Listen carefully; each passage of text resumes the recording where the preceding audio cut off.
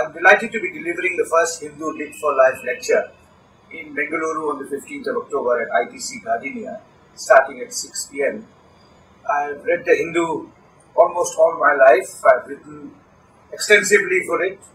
It is a vital part of my intellectual and personal existence, and which is why I'm particularly proud to be giving this lecture.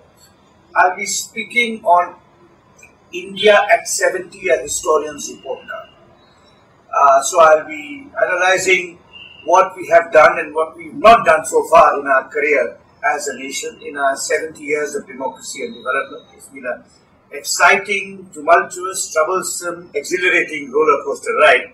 And I hope to give you some sense of the excitement and the energy, and also the conflicts and the troubles that have accompanied India's unfinished journey as an independent nation.